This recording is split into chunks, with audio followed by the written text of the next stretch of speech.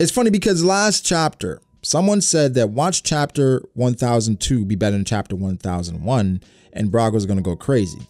And crazy I did go, because this chapter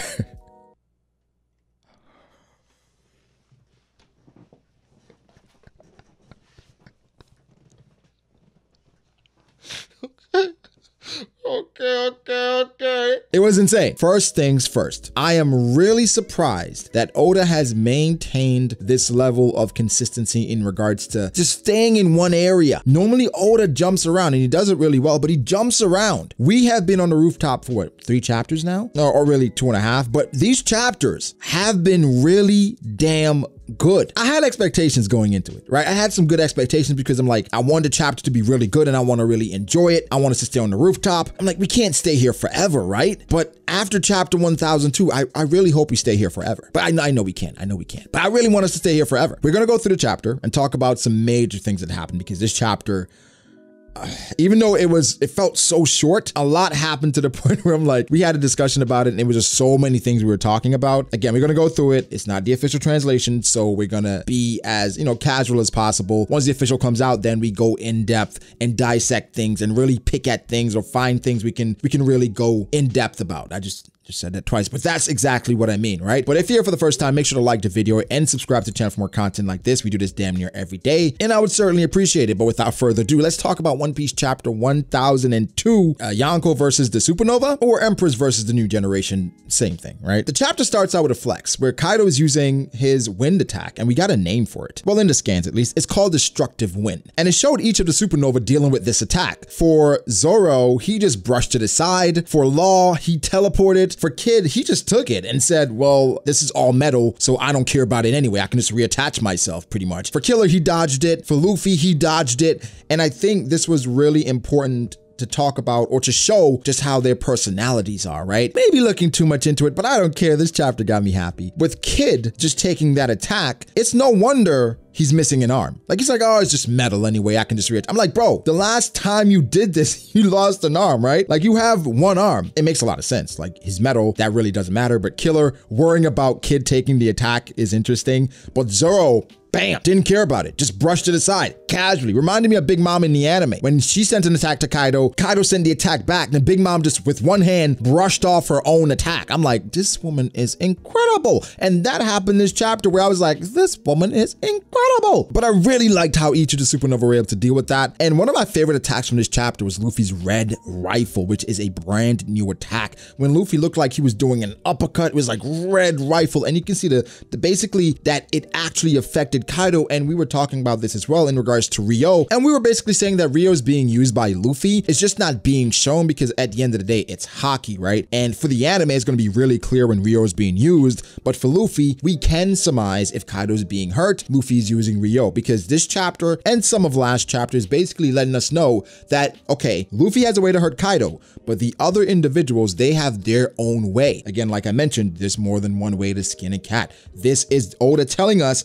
that Luffy, even though he set himself apart, these people are keeping up, and that's what this chapter told us. So, okay, let's talk about more of the chapter. It's just so many amazing things, right? Because from Law going to finding Kaido's heart, or trying to find it, saying, you know what, I've never dissected a dragon before, but I think your heart should be around here. Gamma Knife, that was really surprising. I did not expect Law to use Gamma Knife this quickly, because again, Gamma Knife to a lot of us was Law's ultimate attack, and Law has used Gamma Knife. So what's next? Is Law going to use... I'm not even going to go there. I mentioned Luffy's Kong rifle, and I think this was kind of disappointing, but before I get to that, I got to talk about Killer and Killer's Sonic attack. Killer's attack, Sonic Scythe. I think one of the more beautiful attacks I've ever seen in One Piece, because it showed the blade going along Kaido's body, but we know that's not actually happening. But because it's a sound attack, it's pretty much a visual representation of what Kaido is feeling at the time. So I thought that was amazing. And the fact that it hurt Kaido, of course, is building the Killer hype. And for me, in this chapter, I'm going to name my MVP and my most improved player of, the chapters. I'm going to spoil it right now. Killer was my most improved, okay? I think chapter after chapter after chapter, Killer, I think in these past chapters in Onigashima, Killer has been showing that he's a lot more competent than we thought. And that battle versus Zoro, even though I think Zoro would have won anyway, would have been a lot closer if he had had his weapons. He even said that.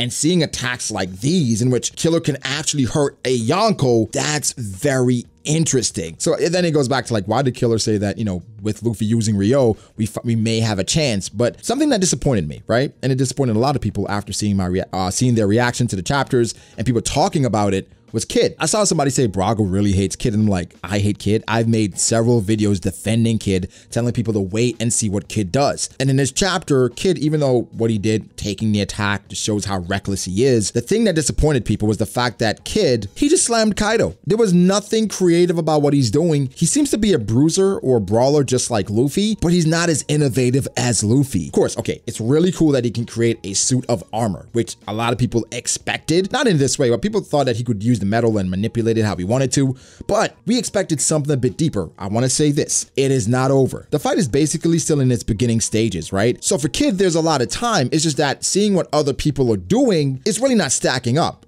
To be honest, what Killer did in this chapter is more impressive than anything Kid did against Kaido ever, from what we've seen. Punk Gibson is cool, Punk Vice is cool, but that Solar Scythe or Sonic Scythe, dastardly, right? Beautiful, amazing. So Kid, I'm still holding out hope. Gotta stuff it up, brother. I think somebody else that was really impressive this chapter was Big Mom, because Big Mom basically saved Kaido. But before that, I think Big Mom using her attack, Heavenly Dominion, Shiva's Wrath, where Big Mom essentially was moving like Enel. She was doing things like what we've seen from Enel, using lightning bolts to just strike these people down, having sentient beings work with her when she's doing these attacks. Big Mom was looking amazing. Now, in the reaction, I got ahead of myself a little bit by saying I'm putting Kaido beneath Big Mom now. It's just one chapter. I'm not going to do that, right? But what I'm saying is Big Mom even alerted Kaido to what Big Goat Zoro did, but we'll get to Big Goat Zoro. And Big Mom, she's not being attacked by everyone. Right now, Kaido is the target. Everyone is going after Kaido. So, you know, it makes sense that he's going to be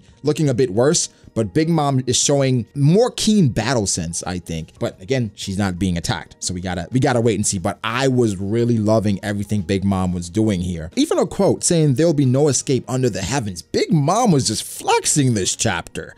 But we got to talk about probably the biggest flex of them all, and that is Roronoa Zoro.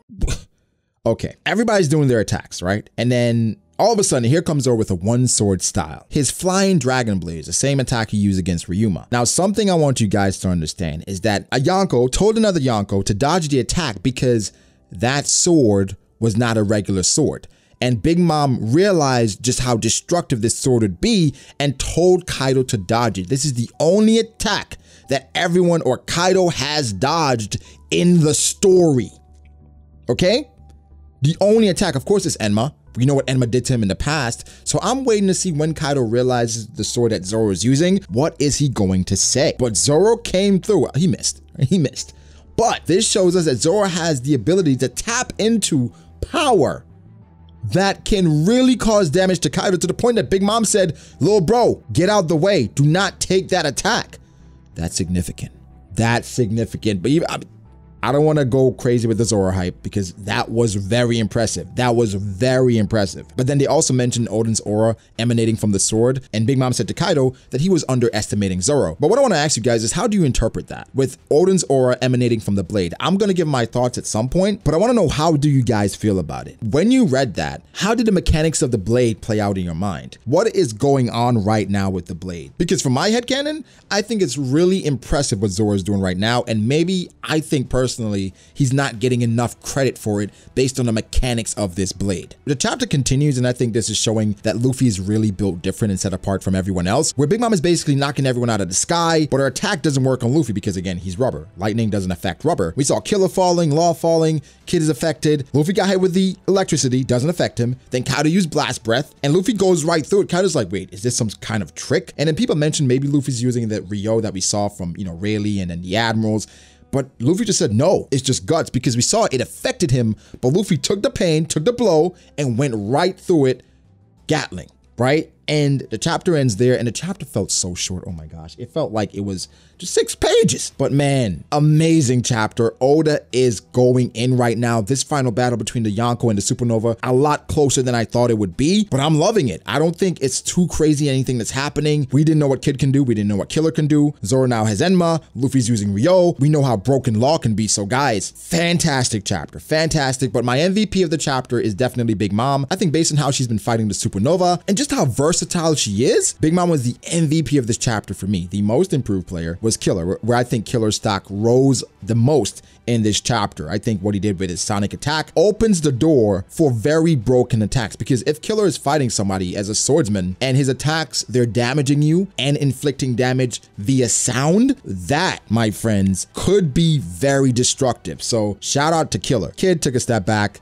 Luffy did his thing. Law did his thing. But man, this chapter, woohoo! I really cannot wait for everyone to read this chapter. But guys, give me your thoughts. What do you think about the chapter? Make sure to like the video if you did. And if you made it this far, be sure to subscribe for more content like this. Follow me on Twitter at BragoDAce. Follow me on Instagram at bragody.ace. Thank you to my patrons. I appreciate you guys so much. Guys, again, like, subscribe, and I'll catch you guys in the next one. Peace.